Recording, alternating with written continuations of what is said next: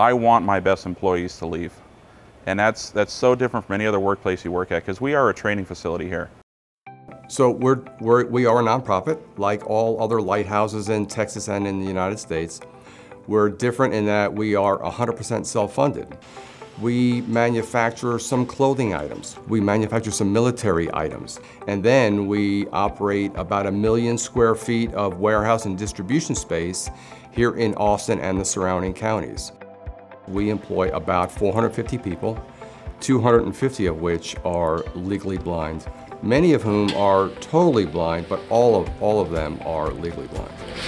Our mission here is to train blind Texans so they can have independence, so they can continue to work, they can provide for themselves, not need somebody else to support them or the government to support them. They want to be independent.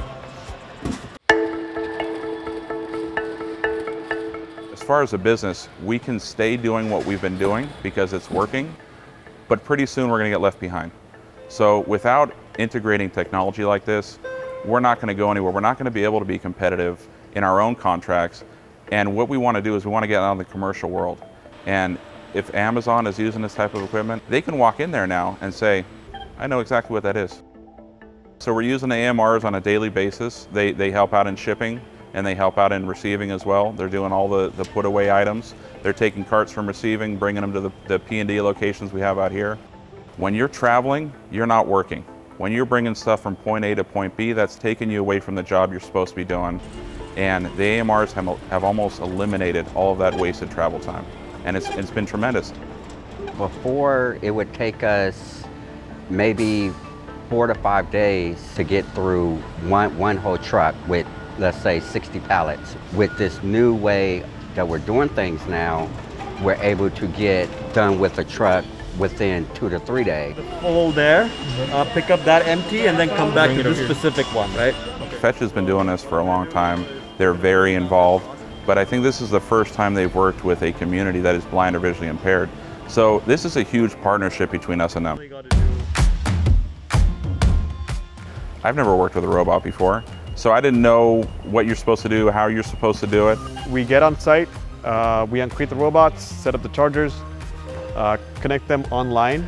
Once they're talking to FetchCore, which is our cloud-based web application, we hook up a robot to create a new map. Basically, it'll go around the facility, scan, and replicate a copy of what the environment that the robots are. The program that I use to basically operate the AMRs is called FetchCore. There's a mapping system that we can virtually see the robots and their position. One is right now at the very back of the receiving area. Lighthouse is a big visionary in kind of using technology. And the RF guns have been tremendous. With the new access that they have, they can do portrait and landscape, and they can move it. And then there's a talkback feature now. But these screens now are just like cell phones, and they're real good. They work real good, and I like the fact that we can zoom in, invert from white to black, black to white, and so yeah.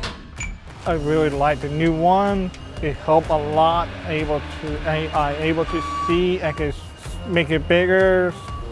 It needed, and able to change background to different color. I'm able to see better. So the proof is in the pudding. Anyone who wants to see data, we have the data. The numbers have increased. They have doubled. Efficiency and effectivity have doubled since we've introduced the RF guns and AMRs. That sounds like almost too good to be true. It does, but it's not. If you want to see the data, I'll show you. Things are always changing in technology, and they're trying to bring us up to date. They just want to try to find a way to make it easier for us.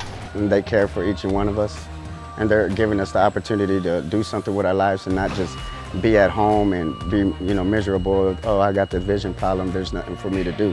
They give us chances and hope. And that's exactly what we're trying to do. We're trying to take sighted physicians and convert them to blind or visually impaired. Because they can do anything else that a sighted person can do. They'll just do it a little bit differently. The skills and the knowledge that come with it, I'm learning something new every single day. So I love it.